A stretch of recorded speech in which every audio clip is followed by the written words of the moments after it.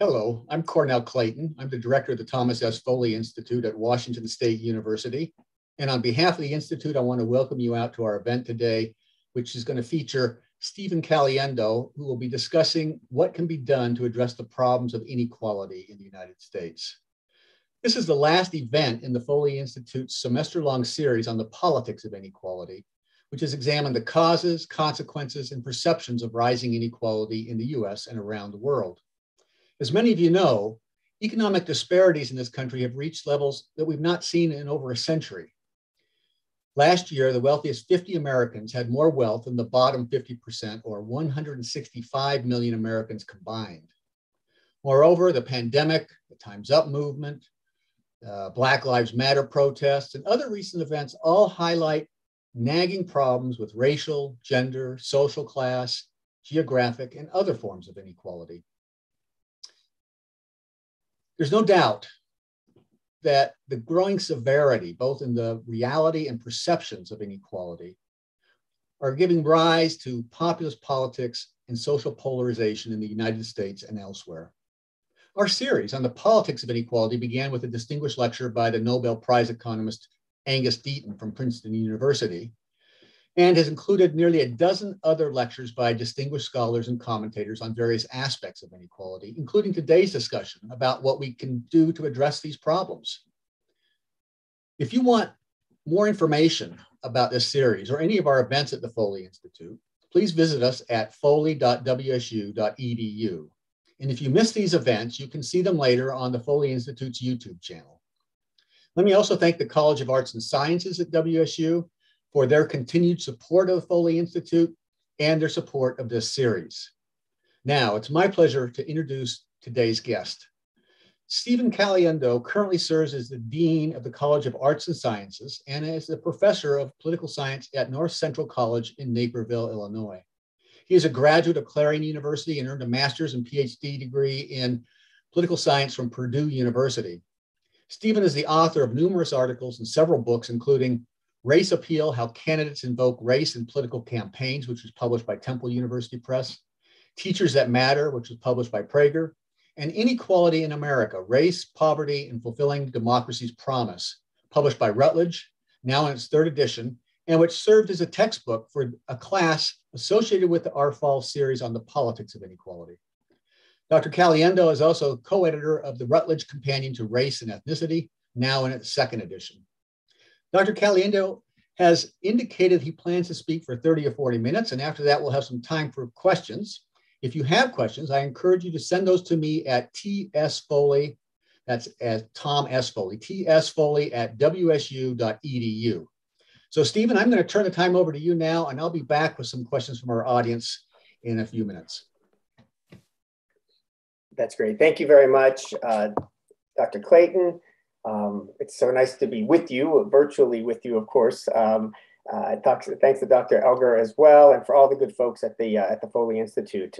It's somewhat intimidating looking at the list of speakers that have participated in this series over the course of this semester. Certainly the Washington State students and your generosity of making this open to the public. Everybody has benefited from having those important words contemplating what may be the most pressing issue of our time. And so it is, in some cases, a little overwhelming to think about wrapping up the semester for you. But I hope I'm going to do things a little bit differently. I'm going to twist things up a little and hopefully create the space for us to have a very meaningfully discussion. When I was first approached to do this talk, I was going to be the first speaker, and there's a lot of weight to that as well. And now that I'm sort of cleaning up, this is a different sort of weight. And so, but I'm excited to do it.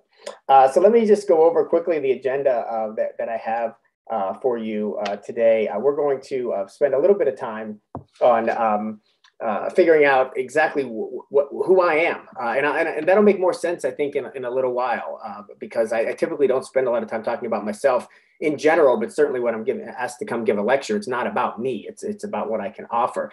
But there's a particular reason why I'm going to spend more time than usual talking about myself. And then I'm going to give a bit of an overview of systemic inequality in the United States. A very quick one, though, because you spent the whole semester on this. But I want to just situate a few things and talk about the extent to which this is a political problem, as opposed to purely an economic issue, purely a social issue, or cultural issue, et cetera. What makes it political?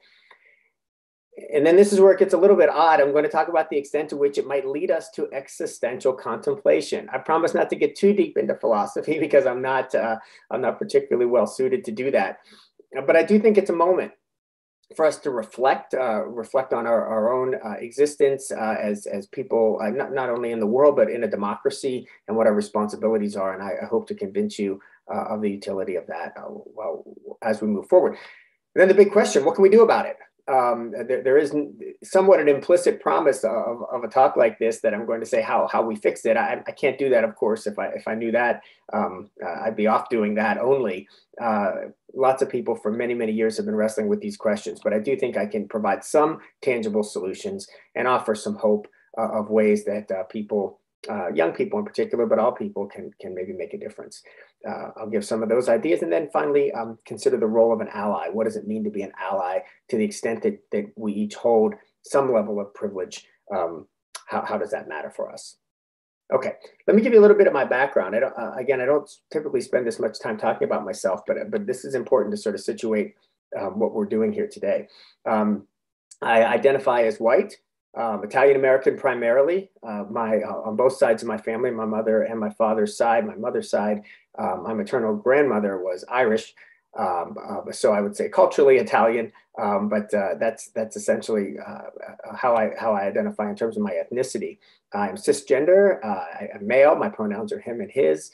I'm heterosexual, I'm middle class. I mean, we may add onto those identities and privileges. I'm more or less neurotypical, and I think about able-bodiedness in a traditional sense, for instance. We probably could spend a lot of time on that. I was born and raised in the Pittsburgh, Pennsylvania area, so I've been in Chicago for almost 20 years now. It feels like home, but the Western Pennsylvania area is where I grew up. My parents were married throughout my childhood. They both held low to middle wage, white collar jobs. They did not go to college. And so I was a first generation college student. Although, as I explained to students here at North Central, they weren't called first generation college students when I went to college. They were just called people whose parents didn't go to college. And we didn't talk a lot about it. I think one of the wonderful things about what's happened over the last decade or so is first generation college students embracing that as an identity and understanding that the potential to disrupt cycles of poverty as a result of earning a college degree for their families is really an important thing. And so I've really been pleased with that movement, and we've done a lot of that at North Central College. I went to a state school. Pennsylvania has a system of 14 state institutions, although interestingly, we just found out in the last month that my institution, my alma mater, Clarion University, will exist no more. Soon. It's going to be merging with two other regional universities for some efficiency sake. But nonetheless, that gives you a little bit of an idea of where I went to school. I didn't go to a prestigious flagship institution, but I didn't go to a small liberal arts college like a North Central College either. My graduate work, as Dr. Clayton said, was at Purdue University. I earned my master's and PhD from Purdue. My first job was at the University of Missouri St. Louis. I was a visiting professor there for 3 years, and then I was on the tenure track for 4 years at a small Catholic school in Kansas City called Avila University. It's a great place. I would have stayed there, but for personal reasons, I needed to relocate a little closer to Chicago. And so I've been living in Chicago and teaching in the western suburbs since 2005 here at North Central College. I first joined the faculty here as a political scientist. And in 2016, I was named the inaugural dean of the College of Arts and Sciences as we've had when we had a restructuring. Okay, so how about early influences? There's lots of them, too many to list, but I got some great images here, some people that you might know. In the center of your screen is Fred Rogers, sort of a local hero in Western Pennsylvania, but of course had an outreach toward many, many more because of his public broadcasting television show, Mr. Rogers' Neighborhood. As a little kid, I don't know that we fully appreciate how radical Fred Rogers was in his time in terms of engaging young people in meaningful ways on very difficult issues with respect, with dignity, certainly pushing some racial boundaries in the 1970s in ways that other people on television were not doing. And really just approaching the world with a sense of wonder, curiosity, and ultimately kindness. And it was really a beautiful model, I think, for young children, and the way he was able to relate to young children. So he was a meaningful influence for me. As the older I got, music mattered very much to me. I'm not a musician myself, although you may be interested to know, maybe not, that I learned my first instrument during the pandemic.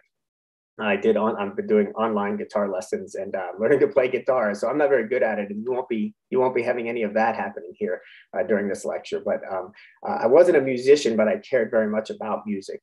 Not as much pop music, although, like everybody else, I listened to the radio as a child. But as I became a teenager, I became really interested in hip hop music and punk rock music. And so we have on the screen a picture of The Clash, just representing one of the many punk rock bands that decided to push the boundaries of content, talking about politics and power imbalances very explicitly in their music, and then also creating music that pushed boundaries and was challenging in a number of ways. And I have Chuck D on the screen. I picked this picture of him because he has a Pittsburgh Pirates hat on, but of course he's from New York. But of the group Public Enemy, and of course they were one of the earliest bands that were hip hop groups that were socially conscious.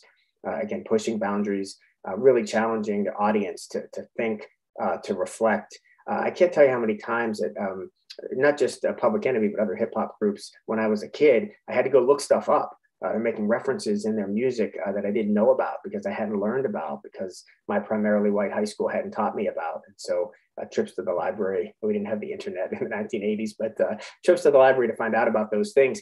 And I think those all affected me in very meaningful ways in terms of the substance, right? That I want to push against injustice in lots of ways. And I want to do it with kindness and embrace people, but also the curiosity that it built up and my desire to infect others with my level of curiosity, I think pushed me into academia. So all of those things, again, it's more about me than I'm usually comfortable sharing, not because I'm shy, but because that's not what you came here for.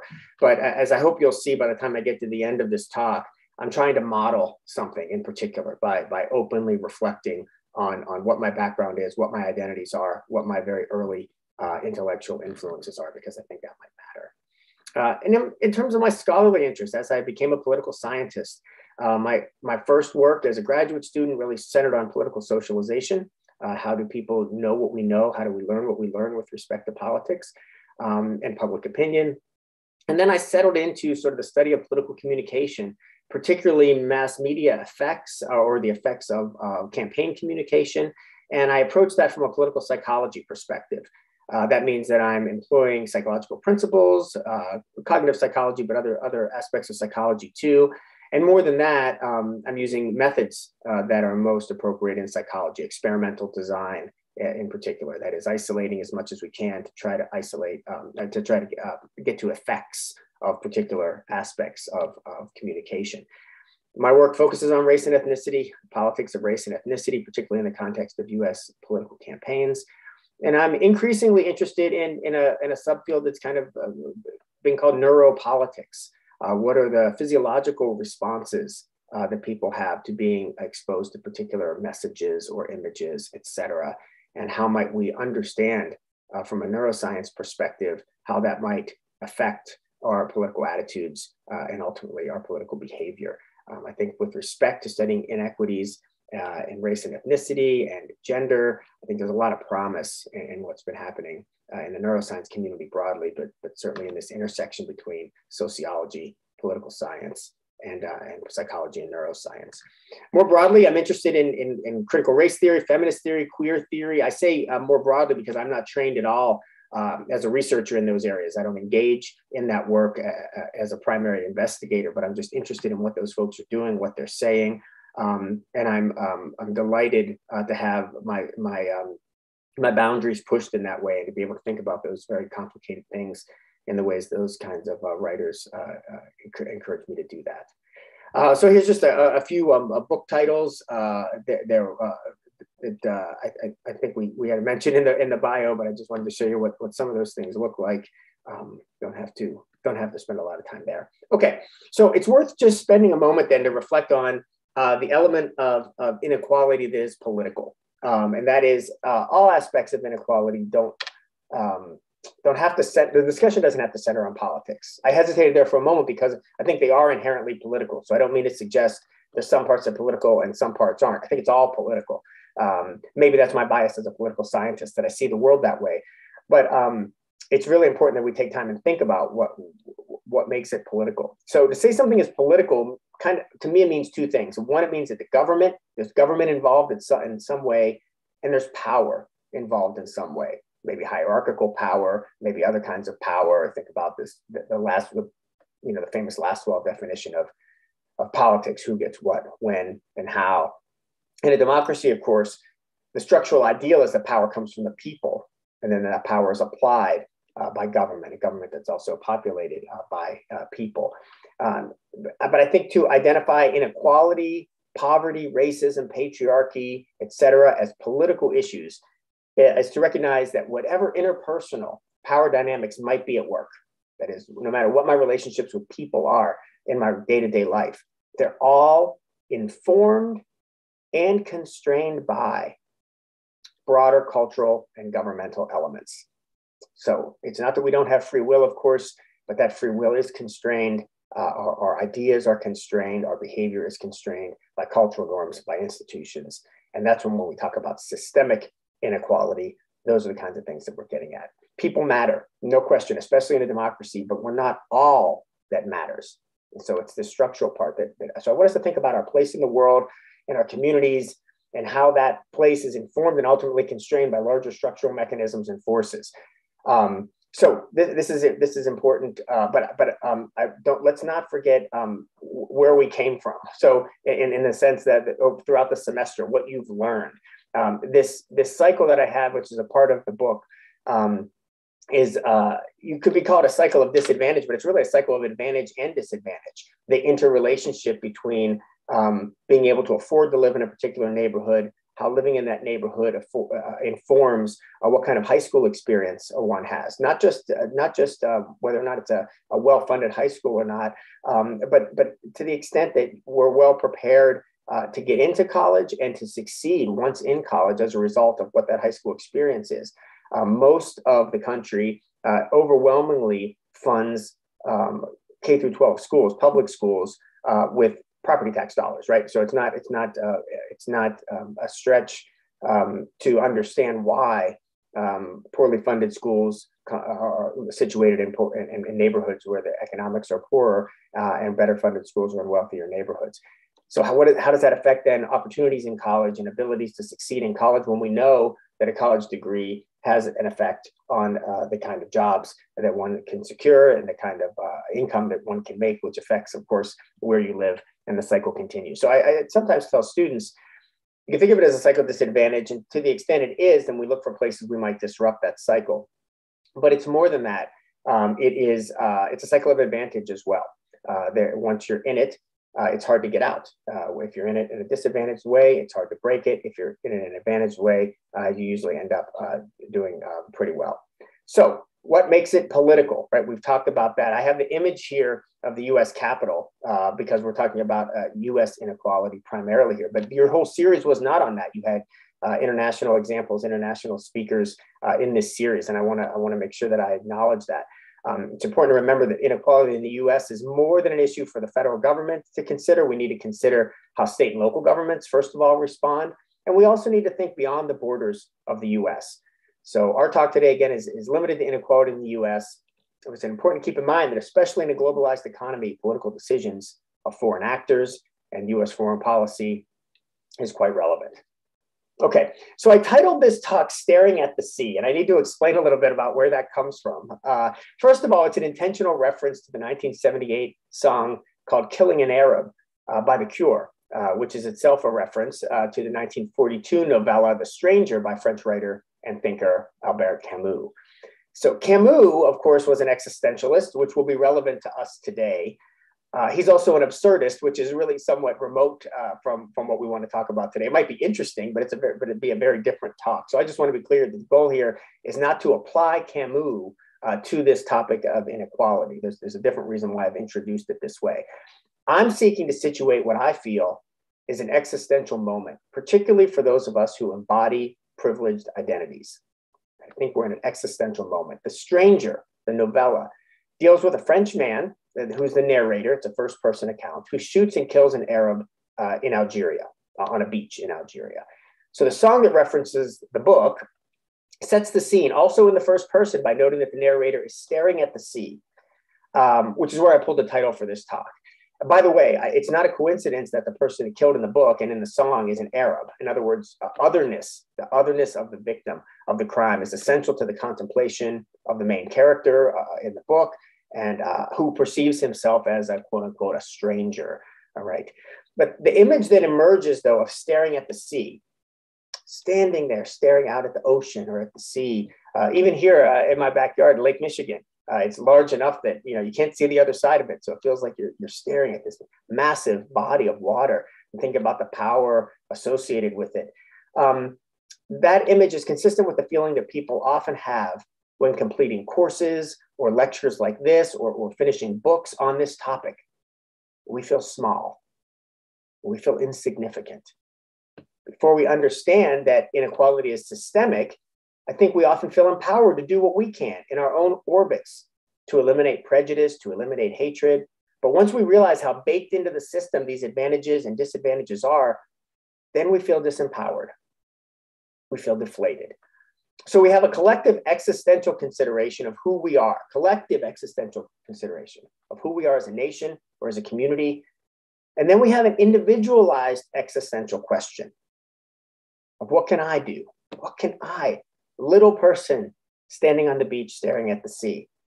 All of this can be overwhelming, which can either lead to deep, even existential contemplation, which is what I'm encouraging today, or it can lead us to being frozen and not doing anything at all, which has been a real and persistent problem for generations. So I'm encouraging reflection. I'm going to add one more layer to this that will push us in that direction. I'm just wrapping up my sophomore level course on political psychology. In fact, today, just after this lecture, is my final meeting of the semester. That always makes me sad because I really enjoyed being with these students. As a dean, I don't get to teach very often. In fact, we're using the third edition of a book co-authored by two Washington State political psychologists, Martha Cottom and Thomas Preston, in that book, just as a coincidence. So we begin and end that course with Stanley Milgram's important and controversial study about obedience to authority. Many of you watching today are familiar with this. I don't want to take a long time to describe it, but for those of you who don't know it, I need to say a little bit about it. Milgram, of course, was, I shouldn't say of course, Milgram was interested in learning what might have contributed to the Holocaust under the Nazis during World War II. How could ordinary Germans allow what happened to the Jews to happen within their time frame? And so he set up an experiment, a psychological experiment, where he put a call out for volunteers, and people came to Yale University and to a lab. And he told them they were participating in an experiment about teaching and learning. And he told them that they would randomly pick slips of paper out of a researcher's hand, and they would determine whether they were the teacher or the learner. It was rigged. They were always going to be the teacher because the learner was a Confederate. The learner was part of the experiment. And they take the learner to a back room and strap him into a chair where he can't move, and let them know that they're going to be issuing electric currents toward this learner to the extent that he answers questions incorrectly, to try to instigate better learning of some word pair questions that they're explaining. And so what you see on your screen there is the Confederate being strapped in, and you see one of the participants, but you see the shock board. That's Stanley Milgram standing by the shock board. And the board was comprised of a number of levers, as you can see, that ranged from 15 volts up to 450 volts. Of course, there were no volts at all. Nobody was actually being shocked, but the participants didn't know that. And they were asked to, every time they read the word pairs, and every time the learner got a wrong answer, to move one level up on the shock board. And that part's really important. They were increments of 15 volts.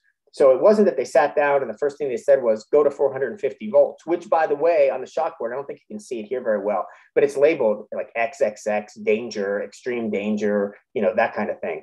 What Milgram found was disturbing. He did a number of iterations of this with different variables, but he found that well over half the participants were willing to go the end of the chalkboard. And I should be careful. They weren't willing to go. They reluctantly went. Nobody gleefully shocked anybody up to 450 volts, but there were various points on the chalkboard where people wanted to stop and complained to the person in the room, the researcher wearing a white lab coat, and said, I don't want to do this anymore. This person, he starts screaming at one point, saying, my heart's bothering me. At some point, the learner stops responding at all. And they say, I want to quit. And of course, the researcher, as part of the experiment, has a list of responses that include things like, you must continue. The experiment requires you continue. The shocks may be painful, but they're not dangerous. Please continue. And again, more than half the participants continued on to 450 volts, but they didn't all. And I'm going to come back to that in a moment. So the conclusions he draws should rattle us. What it means, of course, is that we cannot trust ourselves to do what in any other context we would believe is the right thing. As I say this to you now, I'm sure you're all thinking, and I'm sure all the folks that participated in this study, hundreds of them, were thinking they would never, if they walked into a room and were told to shock somebody, they wouldn't do it. But they did. Lots of them did. So we can't know for sure. We can believe that we wouldn't, or we can believe that we'd stop at some point, but we can't know for sure. So we can't trust ourselves to do what we, in other contexts, we believe is the right thing, but neither are we helpless or completely at the mercy of systems. Many participants did, in fact, break off from the experiment. The question we will have is, would we be able to? And if so, when? One of the aspects of Milgram's work that isn't discussed as much is the variables that he used to examine proximity. He had different iterations where the proximity to the person in the lab coat was different, either sitting in the room or talking on the telephone in a different room, or even a tape recorder that gave instructions. And as you might imagine, people were much more willing to break off as they got further away in proximity from the researcher. On the other hand, he also manipulated proximity of the person to the extent that sometimes you could hear them through the wall, other times you couldn't at all. And in one particular iteration, they were in the same room and you had to put their hand on the shock plate. People were much more likely to break off if they were in the room with the person and had to put the hand on the shock plate than if they were separated on a wall and couldn't see the person, right? So that's important because distance usually doesn't help us to be self-reflective, let alone set out to disrupt systems. We have to immerse ourselves in the conversation to the greatest extent possible. And I'll have some specific ideas in a few moments. But we can use the chalkboard as a metaphor. When will we break off? When will we feel that we should break off? How will we resist the pressure to continue? Where will we get the courage, for instance? We can imagine then systemic advantage and disadvantage maybe as the chalkboard because the effects of our privilege are often incremental. There's inertia there. We're propelled along unless and until we're called to interrupt it. I'm starting to drift into a Newtonian metaphor now. So I don't want to make my metaphors too much, but I hope you understand what I'm trying to do. What can we do and how can we do it? In my inequality book, I have two series of boxes. I didn't want to have boxes, but I was convinced by the editor of the first edition that they were a good idea. I thought as a teacher, I never really liked boxes, but it did allow me to highlight some certain things. So I have one set of boxes that focuses on representing. And this helps the reader to understand how the issues raised are related to government and politics. The other is designed to address the question we're wrestling with today. What can I do? In most of the chapters, I offer small suggestions of ways individuals can address inequality that's related to that chapter. The idea is not to provide an exhaustive list, of course, but to stimulate creative thinking so that readers feel more empowered. And this, what you're seeing here is a list of each of the what can I do boxes in the third edition of the book. There were different ones in the first two editions. So I want to zoom in on just three of these that I think provide a range of what we can do and how we can do more. I'll quickly review two of them and spend just a little more time on the last one, which I think is most important. Too often when professors think about graduate degrees, I feel, I mean, again, other faculty could disagree with me, but I feel that we think about the kind of graduate degrees that we got, research degrees, research graduate degrees. But there are a lot of professional master's degrees that can open doors to a variety of opportunities that sometimes feel hidden. So I don't want to mention too many specifics for fear that I'm looking like I'm promoting particular programs. But in general, I want to suggest that a review of programs in public policy, urban affairs, urban planning, a variety of other fields can lead to jobs where there's a real chance to make a difference in this area. And I point this out because some of those jobs are invisible relatively, unless you know somebody that's in them, or you have, again, in my world, I didn't interact with a lot of people with college degrees when I was young. I didn't know those kinds of jobs. And these are the kinds of jobs that typically aren't on TV. They're not represented in popular culture, in film, in television shows, et cetera. But they're jobs that can really make a difference.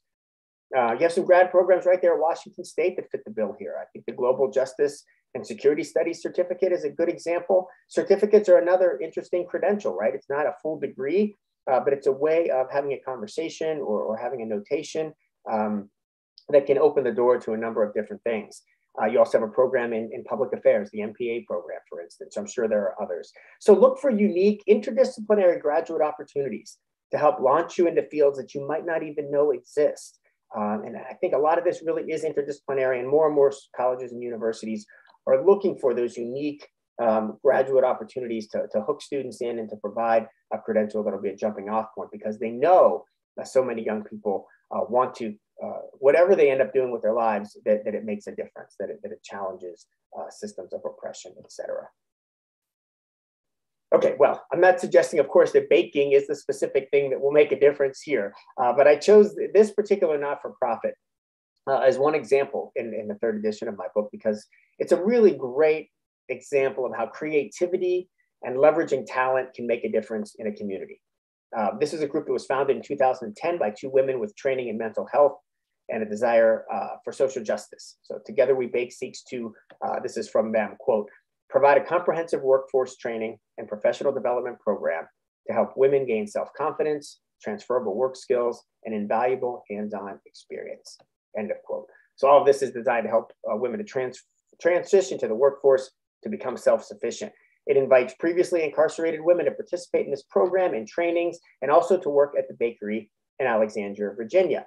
And I think what's maybe most interesting about this is that they use a scaffolding model where they have graduates of the program, women who have gone on to be successful, come back and lead workshops and teach classes and interact with the folks that are in the program at the time. So it's really an interesting, just one example of a creative solution that individuals and groups can generate to disrupt the cycle of advantage or disadvantage.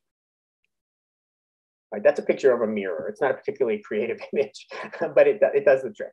The reason I spent so much time at the beginning of this talk on my own background was because I wanted to be as transparent as I could about what identities have shaped my lived experiences. My parents didn't go to college or ever have a lot of money, and that made it difficult for me to succeed in the cycle of advantage or disadvantage. They sacrificed a lot to make sure that I had an opportunity to get to a high school that was going to prepare me well for college, but that was a real challenge on their part. But most of my identity, besides the fact that my family didn't have a lot of money, most of my identity did not work against me, and their identity did not work against them. Privilege doesn't mean absolute privilege. Not to say that I have privilege does not mean I am privileged. It means privilege on an identity relative to others who don't share that identity. I'm often asked why I was moved to research inequality. And when I'm interviewed, I get asked that a lot. My guess is that scholars who are visibly embody a minoritized identity are not asked about this. There's an assumption made about why they would be moved to it. The implicit suggestion, I think, for folks that are asking me this is, what's up with you? What is it that made you, a white guy who embodies all these privileges? Why do you research inequality? And I think the answer is rooted in those early influences I shared with you. It's rooted in Chuck D. It's rooted in punk rock. It's rooted in Mr. Rogers. It's rooted in what my parents taught me about caring about others. I feel that this work is an ethical imperative. I have a particular set of skills, and I feel that there's an ethical imperative for me to apply those skills to help solve these problems. I honestly can't imagine not doing this work. So part of owning privilege, which I'll talk about in a moment more, is taking a close look at who is in our orbit, right? So my very last box, my very last what can I do box in the book is own your privilege. Part of owning that privilege is taking a closer look at who's in our orbit. What ideas, what perspectives do we consider regularly? Not every once in a while I read a book, or every once in a while I go see a documentary. On a regular basis, what's the communication flow? What am I hearing? America is so geographically divided. Most of us don't live in racially and ethnically diverse areas. One of the great things about going to college is it's typically more diverse than where you came from. And it's probably going to be more diverse than where you're going. But can challenge us all to examine our social networks. What ideas emerge through those social networks? What voices are heard? How have you contributed to the echo chamber by shaping your feeds, by hiding or not friending particular people on Facebook, or more importantly, I think, following people on Twitter. Twitter is probably, again, I hesitate to seem like I'm endorsing a particular platform, but the nature of Twitter is best suited to do this. It can be helpful in ways that other social media platforms cannot. If you don't have any friends who are of a different race than you, it's weird on Facebook to just start asking them to be your friends. Even the language is problematic, but on Twitter, you follow people. And I would say to white men, right? There's lots of women intellectuals on Twitter who have great ideas that you can follow and learn from regularly. Lots of Black and brown men, Asian men on Twitter who are sharing ideas on a regular basis. You can follow them, and that becomes part of your orbit. As you're waiting in the supermarket line or killing time and you're just scrolling through Twitter to see what's happening, think about the different things that you might be coming across, as opposed to what the Twitter feed might look like now. And part of owning your privilege is developing a deep sense of humility around these issues. We cannot continue to be defensive about the areas of our identity that are privileged. Just because we didn't create the privilege or even request it doesn't mean that we're not affected by it. This is what I mean by the humility part. So the word ally is thrown around a lot, and there's a scholarly literature around it. But for our purposes today, I think it'll suffice to define the terms as being prepared to work alongside minoritized members of our community to disassemble the structures that offer us privilege, unearned privilege. It sounds relatively easy, but if you're doing it right, it's not easy. It can be painful to hear about areas where we fall short, especially because we believe that we're well-intentioned. In fact, we probably are well-intentioned. But we need to be willing to have our blind spots identified for us, and we've got to be willing to do the work that helps us to identify our own blind spots. We need to surround ourselves with people who can trust us enough to be honest so that we can continue to grow. And most important, we need to remember that this is all a process. We're never done. There's not an end line that you get to and say, okay, I've done it. Structural inequality has built over generations, and our desire to be non-racist or even anti-racist, to be non-sexist, anti-sexist, etc. It's not enough. That desire is not enough to satisfy our responsibility. We need to do more, and we need to do better. We need to accept this as an ethical imperative that begins with an examination of the self, as well as the systems within which we operate. You got to do both of those things. If it were easy, we would have done it already. So I encourage you to embrace the discomfort, embrace the challenge, and really get to work. And I'll stop there. I think Dr. Clayton may have some questions, but I put my social media handles up there for you if anybody's interested. Okay, great. Maybe you can turn off your screen. Yes. Okay, so let me start with what's kind of a long question, I guess. We started this series with Angus Deaton, whose book, Lives of Despair, talks a lot about the problem of white men in the United States. They're the ones who are actually seeing life expectancy decline. They're the ones who have stopped seeking higher education. They're the ones who are disproportionately committing suicide and opioid abuses and drug abuses. So he focuses a lot on social class, in particular the divide between those who have degrees and those who don't. And that's fallen most heavily in recent years, he argues, on white males. So I wonder how you respond to that, or how you think about that problem, because you focused a lot on ethnic and racial minorities, and women and other groups, where are the groups that need the most help or most understanding. And Angus would have turned that equation around. Sure. So I wonder how you think about that.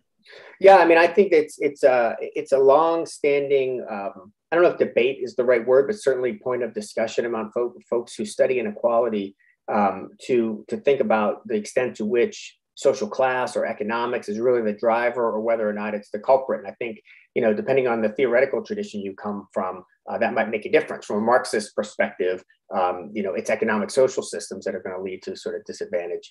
But it's embedded with long histories of white supremacism and patriarchy, right? I mean, they're not, you can't disentangle them. I think to the extent that there's a focus on those who earn a degree or have access to higher ed, I am very much focused on that in my, I don't know what you call it. I mean, my research is part of my day job, but I'm Dean of Arts and Sciences now. I'm an administrator at a private college. And so I spend a lot of time thinking about equity issues at the college and inclusiveness and sense of belonging among our college students and our faculty and the staff members who work here. And to what extent is this available? Look, we have almost half of the students at North Central College, a small private college in the western suburbs. Almost half of our students are first-generation college students. And I think about the quality of the faculty we have here, the quality of the programs. I'm not here to promote North Central College, but what I'm here to say is I would have done so much better. I would have really thrived at a place like this. I had no idea I could afford it because I didn't know about financial aid. The brochures come and they say what the tuition is. And it was like, compared to the state schools, I didn't even apply to places like this. I had no idea if I could have got into Allegheny College, for instance, in Western Pennsylvania, right? Great liberal arts college. And so how do we make sure, we know we do a great job when we get students in terms of educating them, but we don't always make them feel welcome and belong. And sometimes they leave as a result of that. So that's an imperative on our point. But even before that, how do we get them in the door? How do we get them to make sure that they understand when parents can't help with guidance because they haven't moved through that? It's a little better now with the internet. You can make it's different. You don't just rely on that brochure that you send away for in the mail. But I think providing access, we know we can be, I have that cycle, right, that I showed, and that's one of the places disrupted in higher ed, right? If we can provide access to college education, can change financially the futures of it's not the only place, but it's one of the places we can change family futures. Yeah, let me just follow up on that a little bit because both Deaton and I'm also thinking, I just recently read Michael Sandel's new book on the tyranny of merit. Oh. And he makes a similar argument in that his argument is that you can explain much of the populist movement in the United States and elsewhere, but mostly in the United States, as a result of, and much like Angus Deaton's argument, a sense that individuals who don't have university degrees, it's not so much a matter of economic disparity, although there is that, but it's mostly about a sense of social status, that they're not respected. And so what can we, I mean, we're in higher education. So we, of course, want everyone to go on and get, university degrees, higher education. I think both their arguments is we have to focus more on how can we restore a sense of dignity for those who live lives where they're not going to go on to higher education. Right. And maybe we don't want everyone going on to higher education, right? I'm torn about this one, Professor, and I'll tell you why. I mean, one of the things that I think, I talked about the financial part of it first, because I think that's where especially our first-gen families are focused. I mean, they know that this is the key. My parents knew that. This was the key. And it's funny because, the difference is we have first-gen parents now asking about, what are you going to do with that? And maybe it's because we're a private school and we have a higher sticker price, but my parents never asked. I majored in English literature. And never once did they say, what are you going to do with it? They didn't care. I was going to have a college degree. Nobody else had one. They're like, you're going to do something with it, right? They didn't say, what are you going to do with that? But it's not just about the economics. I think one of the things we do at college, one of the privileges of being here is learning to think differently and learning to engage with people who come from different backgrounds. And so I'm very much, from my equity-centered perspective, I think about that on the economic sense. We shouldn't be encouraging people to accumulate a lot of debt for four-year degrees when they could learn a trade, enter into a union profession, be carpenters and HVAC folks, and really make good livings and again, probably provide intergenerational wealth, et cetera. But what they're missing when they don't do that is all the privilege of wrestling with the big ideas and engaging with things. And I think everyone's entitled to that. It doesn't mean we should make everybody do it, but I think everybody who wants to be a part of that should. And I think we have a stronger democracy to the extent that we have more people educated in that way. But I'm realistic I don't want to, I don't think everybody's going to be able to pay for that. And I don't think everybody should have to make that choice.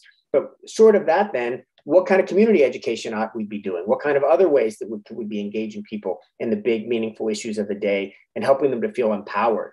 Paulo Freire talked very much about education being a source of liberation, right? It ought to not be just this sort of notion of going through the motions. Is that you're changing yourself, and then you change your communities as a result of wrestling with these big ideas. And I just don't want to lose hold of that simply because of the economics, if we can do it. Okay. So someone from our YouTube audience asks, what practical steps can a student on campus do to address inequality on a day-to-day basis? Are there smaller steps to start to make a difference? There are. I think about being in college and being, I wasn't particularly introverted or shy. But it's still, you have to put yourself out there to meet folks that don't look like you or that come from different background than you. I think what I've noticed on the campuses I've been at is that the groups that are centered on disrupting trends of disadvantage, the Black student associations, the Muslim student associations, the feminist groups, et cetera, tend not to be particularly exclusive. They're happy to have folks in the ally mentality be a part of what they're doing. But it can be scary. For people to just show up at the meeting or tap on the shoulder somebody who's in charge of it and say, can I join? Maybe social networks help with that a little bit. Maybe on the internet can help with that.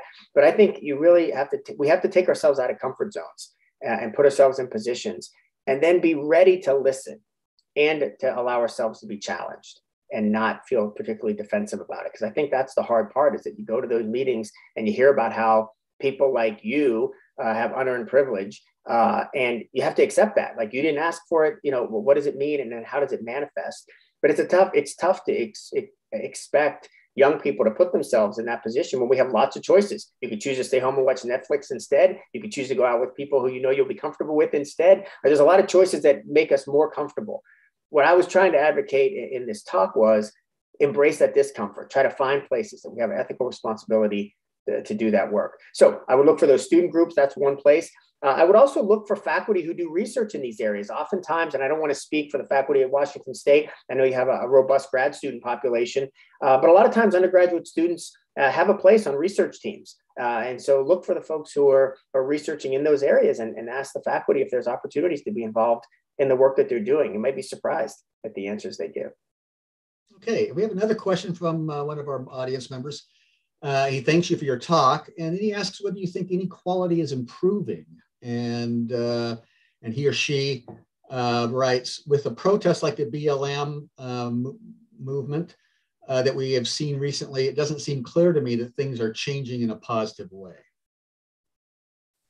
I appreciate the question. I have a hard time answering it, and partly because,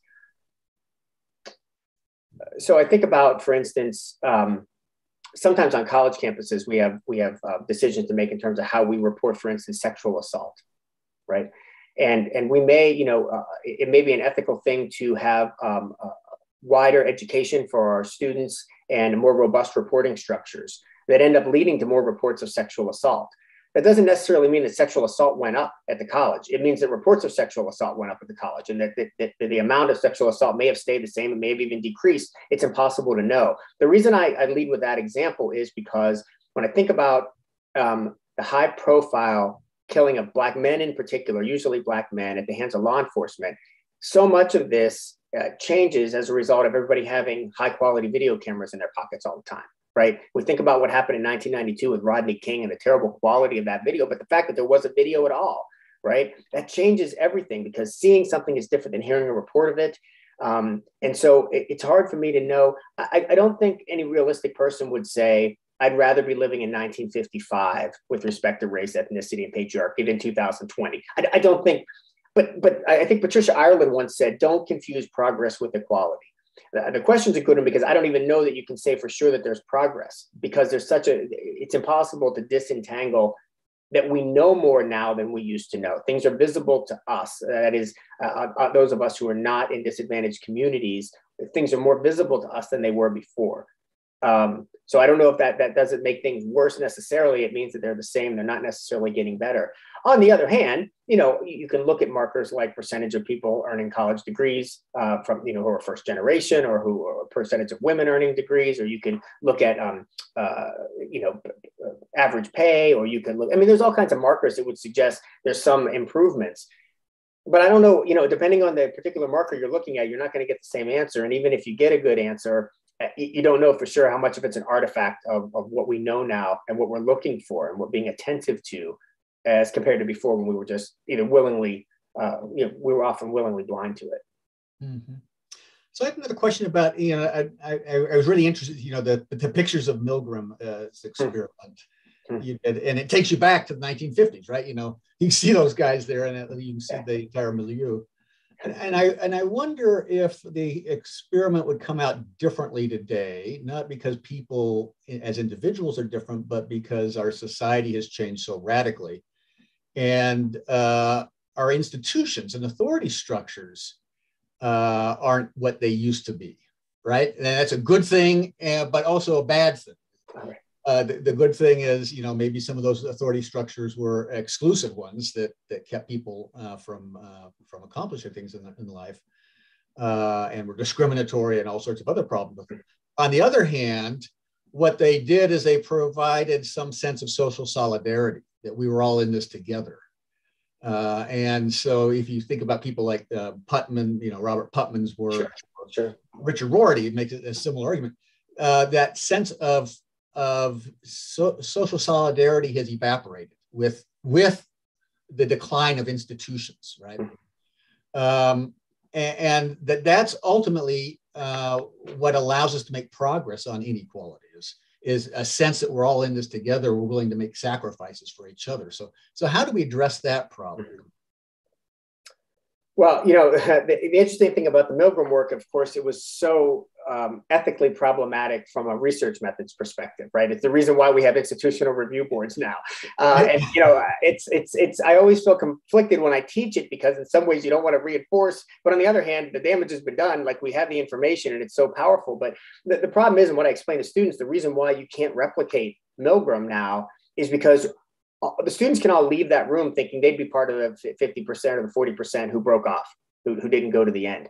Nobody who went to the end in the actual experiment, they have to live the rest of their life knowing what they were capable of. It's horrible, right? They had to know. They knew that they were going to, even though they didn't want to, they knew that they went along where they thought they were shocking somebody over and over with 450 volts because a guy in a white lab coat told them to do it. So to your question, we can't replicate it. However, and we can't replicate it scientifically.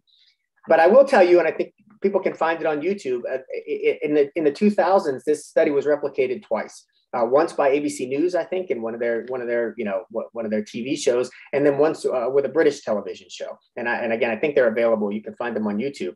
The results were almost identical. They're almost identical. About 50% of people went the whole way and didn't break off, and about 50%, at some point during the experiment, decided they weren't going to continue. So I'm not as optimistic that, I wish I could be that, back in those days, they did whatever people told them to, you know what I mean? And so, but Milgram didn't find differences really with respect to social class or with respect to gender, right? I mean, there was like all kinds of people. Some people broke off irrespective, and some people went the whole way to the end. I think to the notion that we're not bowling in leagues anymore and that we're, bowling by ourselves and so forth. It's hard to push back against that notion. I mean, there's that sense of empathy and connection certainly drives our desire to examine how systems might be constraining, but it's a really complicated thing. And you can't get it into a soundbite, which is why we don't have these meaningful conversations during US presidential elections, for instance, right? Even candidates who want to talk about this really can't do it because it's just a long form conversation. It doesn't lend itself well, not only to a campaign, right, but even in a discussion at a debate. You have to presume a lot of knowledge. I mean, one of the reasons I was happy to talk last is because people have been watching this series for 4 months now. You know what I mean? Like I get the benefit of not having to explain all this stuff because they already have it. But it's complicated and it's deep, and it more than anything, it challenges what we have always believed about the United States as a country, about who we are as people. to know the reality of how the suffering continues to take place. So we have to accept that first, which is hard, and then we have to try to figure out what to do about it. So Jordan emails a question. He says, is it possible to tackle all these inequalities straight away? If not, which ones should we try to fix first and why? Jordan. So good. Yeah, it's so good. I mean, I think that Kimberly Crenshaw helps us understand that intersectional identities matter. In other words, it's not the case that we can talk about different structural hierarchies. Whites are at the top of the racial hierarchy, men are at the top of the gender hierarchy, straight folks are at the top of the sexual orientation. We can do that, but it's not the case that in every context that being Black and being a woman is better than being Black and being a male in terms of how society views you. I mean, that may be the case in some instances, but it's much more complicated than that. So when we think about the interrelationship between identities and how all of us probably have some level of privilege with respect to some identity or identities, and then maybe we're minoritized in other ways, I think it's really tough to tease them apart and say, misogyny, that's the one. Let's get that one first. And then once that one falls, then we'll sort of do the others. I think Jordan recognizes that too. I don't think Jordan is suggesting that we do that. But it does feel overwhelming to say, oh my gosh, we have all these things. So much of it is conscious, right? So I give the example, and I don't know if it's in the book or not, but I give the example sometimes with students about cut curbs. When I was a kid, you didn't see the corners of curbs lower, right? They were just curbs on the street, right? And then you started to see these cut curbs, and it really helps you to think, it wasn't that the people who designed curbs prior to that were like, to heck with somebody in a wheelchair, or to heck with somebody who's pushing a stroller, or that they weren't thinking about that. It's just the people who designed them and the people that built them didn't push a lot of strollers, weren't in a wheelchair, right? I mean, it wasn't sort of part of their orbit. It wasn't that they were being intentionally harmful. It was that they had blinders. They didn't know. Well, now we know better. We know that if we don't cut curbs, we're going to really put people at some disadvantages as they try to move around town or move around the city, et cetera. And so where are those places where we can look to cut curbs? Where are those places where we can look to chip away at some of because it's a privilege to be able to step up on a curb or to not have to haul, your shopping cart or whatever that you're pushing all your belongings in up onto that curb. Where are the places where we can learn to cut curbs?